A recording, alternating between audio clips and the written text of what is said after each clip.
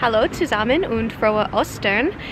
Today we are in Düsseldorf, Germany, and we are at Schloss Benrath, and I am very excited because this is one of my favorite places to come in Germany. It's really just a beautiful area, and the palace, the Schloss, is very beautiful. And so today we are going to walk the grounds, and I kind of want to share with you guys some information about this place and take you along with me. So los geht's. Alright, so here in front of the palace you have, or the Schloss, excuse me, you have this little walking area that you can walk or ride bikes, and it goes all the way around. And there's this pretty little, like a pond, I guess, and you can see all different kinds of wildlife. And out in the middle there's a swan, so it's really beautiful.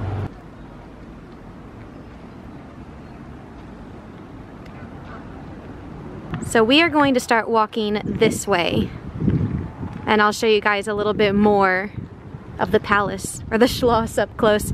I feel like in my brain Schloss translates to palace, I think, in English, so more than it does castle, so yeah.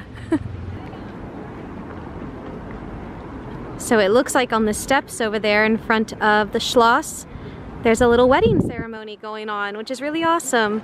Or they might just be doing pictures, but either way, it's a great location for that. It's so beautiful.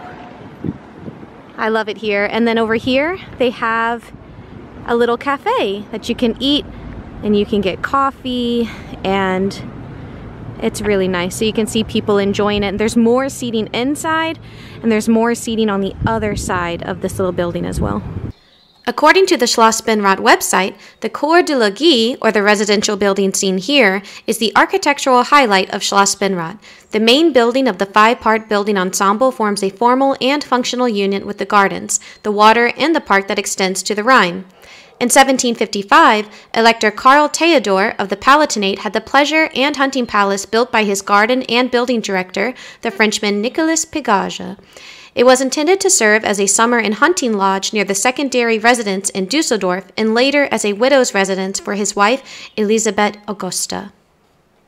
So we're starting to walk around Schloss Benrath, and you already have a little garden area right over here with some fountains. So beautiful, and I can hear music over here too, so that's exciting. Look how peaceful it is out here with the music. And this is a big area to walk around. And today it feels like a summer day. So nice. Oh, and I meant to tell you guys, we actually already had Easter with the family, or yeah, Easter brunch. So I can pop that up on the screen really quick.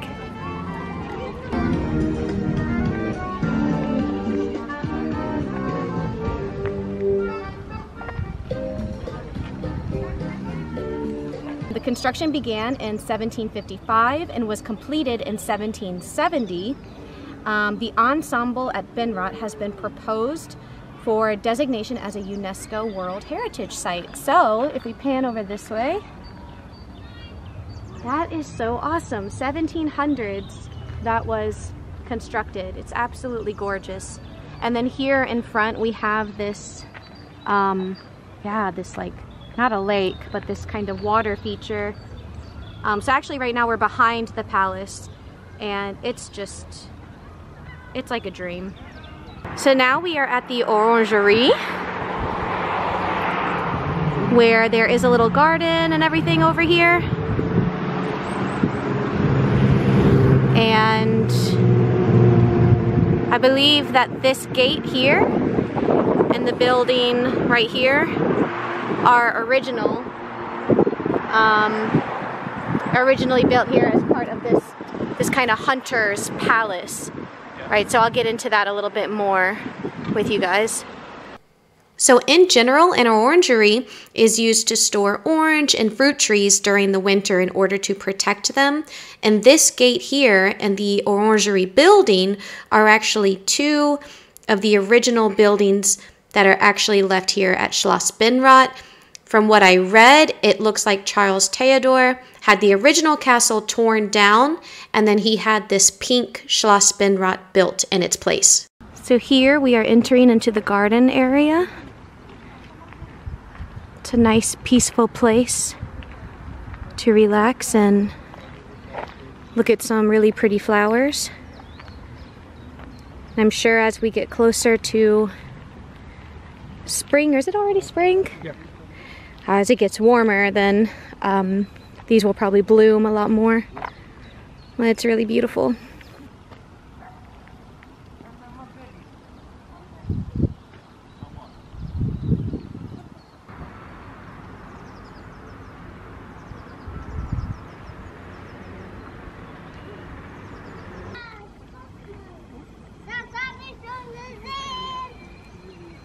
So right here is a very popular area to take pictures.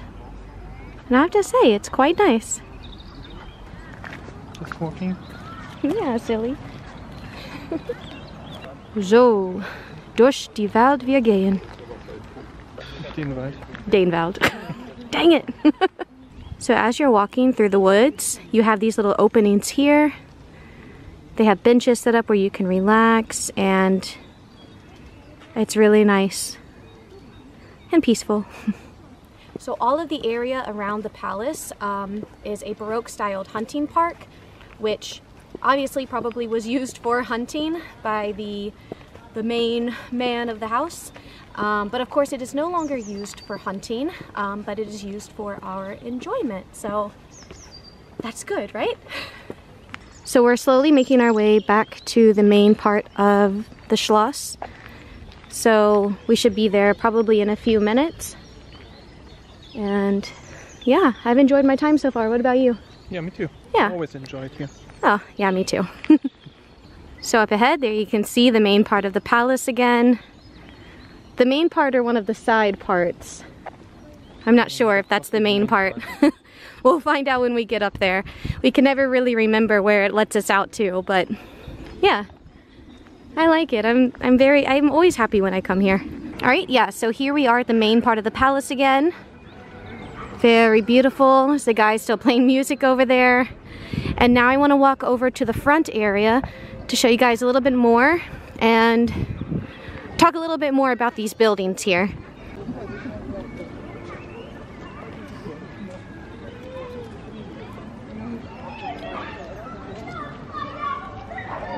Guys, can you see the Osterhase? The Easter bunny? How cool is that? Sorry, I'm not sure how good the zoom is on the camera, but yeah, that's neat. Alright, so the main building is right here. This was originally constructed for the Elector Palatine Charles and his wife Elizabeth. And then the two side buildings, one is over here and the other one is next to us over here. These were the original servants' quarters. So I find that to be really interesting. And I think I wouldn't mind being a servant here. I don't know about you guys.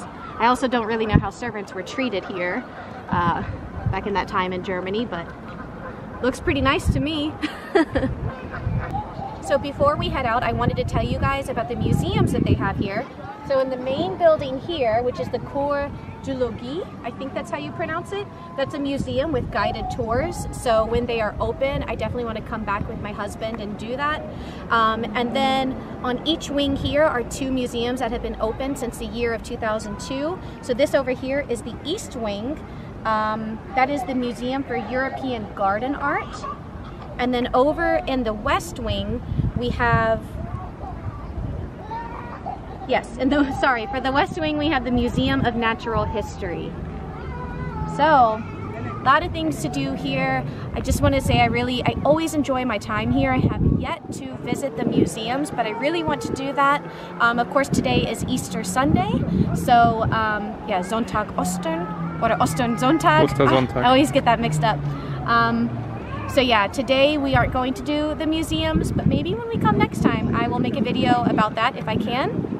But if you watch this video, I just want to say thank you so much. Tell me what you thought about it. If you've ever visited here, is there anything that I missed or that I should look for next time?